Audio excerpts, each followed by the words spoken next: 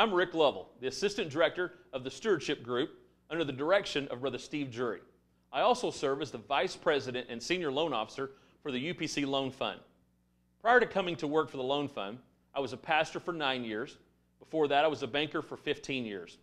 Those two things combined have allowed me to have a very unique perspective as I review church loan applications and as I help churches with their finances. We recently analyzed the financial statements and the demographics of over 200 churches in 32 states. Now, this sector of churches very closely mirrors that of the entire fellowship, all 4,000 churches. We've come up with some statistics and some information that we believe should be shared with the general population. It's very eye-opening when you take a look at all of these, what they have in common, especially those churches that are growing. People ask me a lot of time, what do I see in churches that are growing? What do they have maybe that another church doesn't? Okay? One of the things that I want to focus on is the fact that it's not that growing churches have more money, but what I see is I see very good management of money. The churches that are growing, the churches that are expanding, they seem to have a better control over how their money is managed instead of just worrying all the time about how much money they have. These churches that we looked at, they ranged in attendance from 12 to 650. So it is a wide variety of churches. I think the median was about 95 members, which is the most common attendance category of the United Pentecostal churches.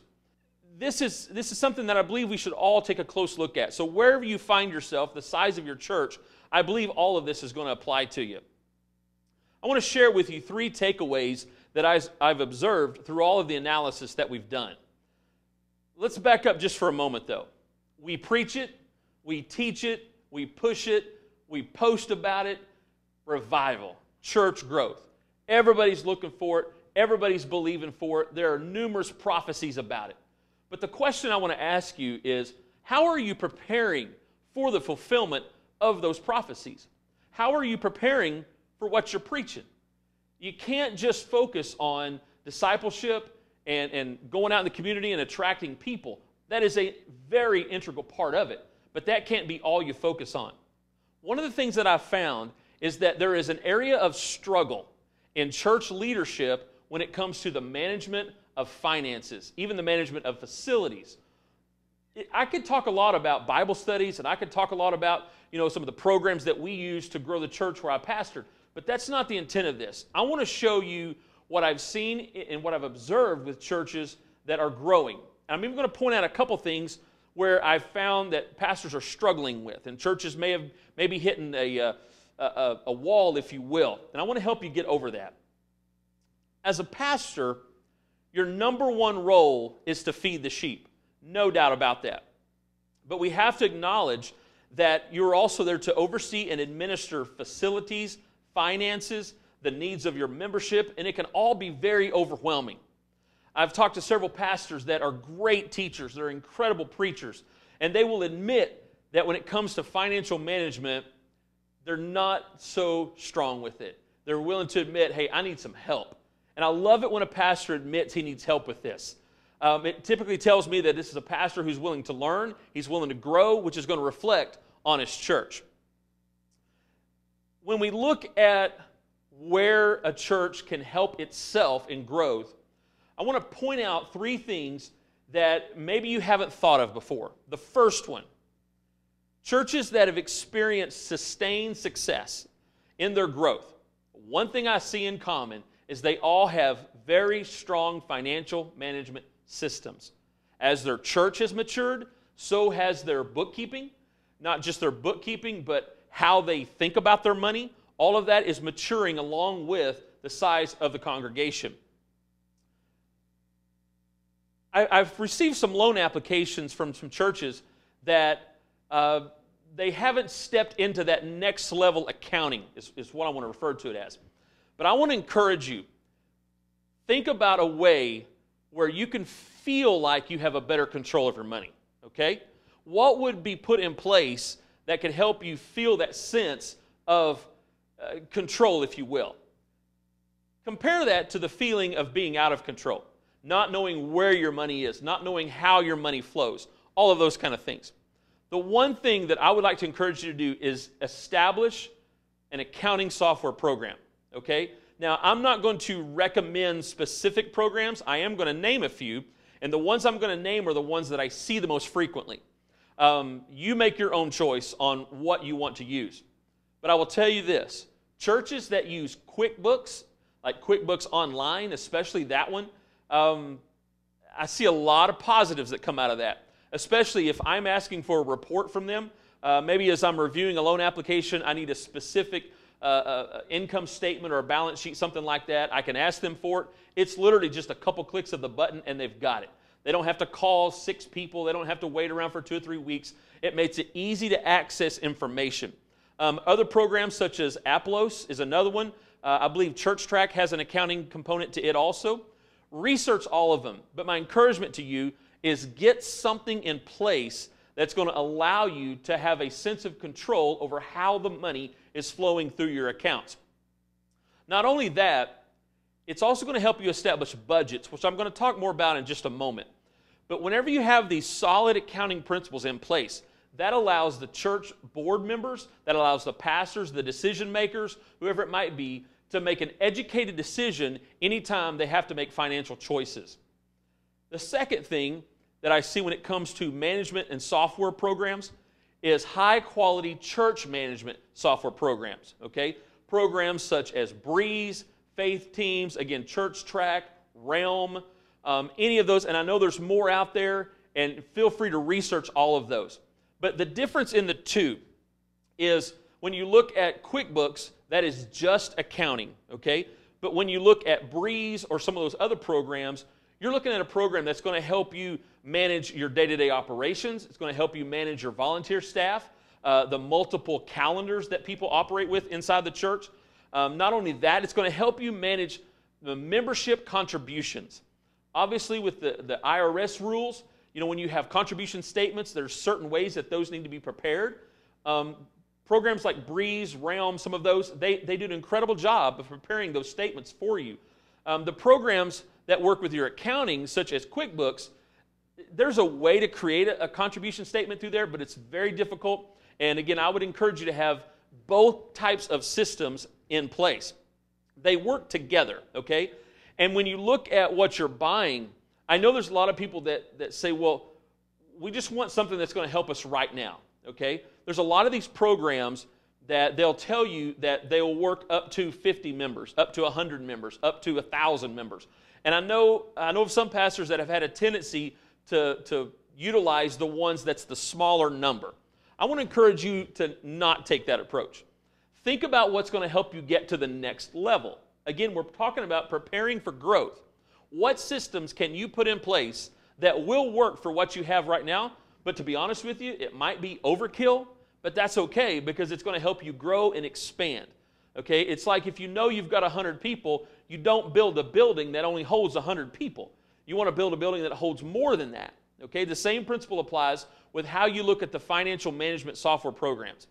Again, as we've analyzed all these churches, as we've looked at their demographics, again, one of the things that I found that the strong growing churches all have in common is they have a very matured, if you will, or advanced financial management or church management software system in place. Now, I've talked to several pastors about this, and I've heard several of them say, well, what can I use that's free? Please don't look down that road, okay? I've seen so many pastors that have ran into so many headaches when they try to use the free programs. You get what you pay for, and if you pay zero, somewhere down the road, you're going to realize you've hit some roadblocks with that system. Don't be afraid to put money where the program is going to help you the most. You know, I believe this is true. We've all said it about anything. You can afford whatever you value. You will figure out a way to pay for something you have a lot of value in. Accounting software programs, church management software programs, I assure you that the money that you invest in high-quality programs, it's going to come back to you. It's going to relieve headaches. It's going to make other processes a lot easier. It's actually going to help you reduce the amount of staff that you might need to do certain projects. It's going to come back, and it's going to be a blessing to you. Think about, again, how these systems can work together, okay? the church that I pastored, I had a secretary that focused on QuickBooks. I had another lady that focused on, I think we used Realm. So we had that church management software program, and they worked together, and both of them were able to help me as we processed through all of that. My final thought on high-quality software programs. Whether it's the UPC Church Loan Fund or honestly any bank that's out there, if you're going to borrow money, your lender is going to ask you for a history of your finances. They're going to ask you for financial statements, specifically a profit and loss sheet and a balance sheet. They're going to ask you for those because they're going to want to see, even here at the Loan Fund, we're going to want to see how have you managed your finances over the last several seasons, the trends of as we've gone through COVID, how have you managed through all of that? And you're going to be able to show us through your profit and loss sheet and your balance sheet. I have had a couple pastors that they don't have a lot of accounting experience and they don't understand what those are. So let me break it down just a little bit more. When you hear the term profit and loss sheet, some people call it an income expense statement, cash flow statement. There's a lot of different names for that. That is a statement that's going to tell us how your money flowed through each particular category, okay? Make sure those are detailed. We're going to want to see how money flowed in your tithing account, in your general operating account, maybe you have a separate missions account, how it flowed through there. When it gets to the expense side, we're going to want to see how much went to payroll, how much goes to rent or mortgage payments, how much goes to your utilities, how much money are you spending on speakers or one-time expenses, things like that we can look at as we decision your loan. You want to have a good system in place where you can show us in one piece of paper, this is how the money flows through our accounts. When you go to the balance sheet, all a balance sheet is a snapshot. It's a picture at any given time. So if we ask for a balance sheet as of December 31st, we just want to know what was in all of your accounts on December 31st. So again, a profit and loss, that tells us how the money flows. The balance sheet tells us what it looks like at any given moment. You really need to have software programs in place that can provide your lenders, your bankers, with those type of information very quickly. The other thing I would mention on this, I've seen this also, is churches who may not have qualified staff to be able to do that kind of things for the pastor. There are several CPAs and bookkeepers that are members of United Pentecostal churches, even some pastors, who are helping a lot of churches right now. There's so many I don't even want to start naming names right now, but they don't charge very much money. And knowing that you've got a professional bookkeeper or a professional that understands how church finance works, I would strongly encourage you to research that option for you also. Anything that you put in place that's going to help you get a better control over the finances is going to be a benefit to your church into the future. I want to move now to the second thing I've observed. Churches that have had sustained growth, and specifically those that have been able to handle expansion projects, maybe they added on to their church building, maybe they bought a separate annex, maybe they built a new building. Those churches that have grown their facilities, the one thing they all had in common was they had a formal savings plan in place. They had a building fund. They had a building program. They had something in place that allowed them to allocate their funds into something that they were saving for the future. Okay? For a personal reference, the church I pastored, we had a system in place where we allocated 5% of the profit each quarter into a savings account. So at the end of the quarter, the secretary would go through all the finances. She would see what our net profit was. Whatever that amount was, we took 5% of it and stuck it in a savings account. Over the 9 years that I was there, we were able to purchase the lot across the street from us. We were able to turn it into a parking lot. We were also able to install screens and a computer for all the audio-visual needs of the church. We did all of that out of that savings account. What that meant was we didn't have to have a fundraiser. We didn't have to have a bake sale. I didn't have to go and try to take up a special offering. None of that had to happen because we had an established savings plan in place. What can happen is donors can get weary of giving.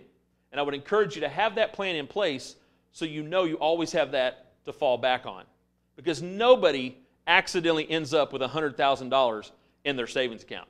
You do it because you get intentional. Finally, number 3, One of the things that I see pastors struggle with is a church budget, establishing a budget. What does a budget look like? A budget, we're showing a sample of it to you here right now. 30% to salaries, 30% to rent or mortgage, 15% to utilities, and 25% to all other things that you're going to do. Now, if you would like more information about how to establish a budget, maybe working off this one, or maybe we can design something else for you, please give me a call. I'd be happy to talk with you about this, because as churches grow, these numbers can change. I want to encourage you to take a strong look at your budget and think about what can we really afford to do. You can use this sample budget plan to create a savings account. You can use this to establish better payroll systems. You can use this to do a whole lot of things, and I would encourage you to, again, give us a call. We'd be happy to walk you through it. Think about your intentionality. Think about what it takes to get to where you want to go. Again, I want to encourage you, establish strong financial management systems. Number 2, create a plan for saving money. And number 3, establish a budget and stick to it. These are all things that I have seen personally. These 200 churches, those that were successful, what did they have in common? It was those 3 things. If you have any questions or you would like to learn more about any of this, you can reach me, calling the headquarters office. You can call me directly, 636-229-7947. You're welcome to email me, rlovall@upci.org, or reach me through our website, UPCILoanFund.org. Any of those processes, we're here to help you. My calling, to be honest about it, is to be a helper of the harvest.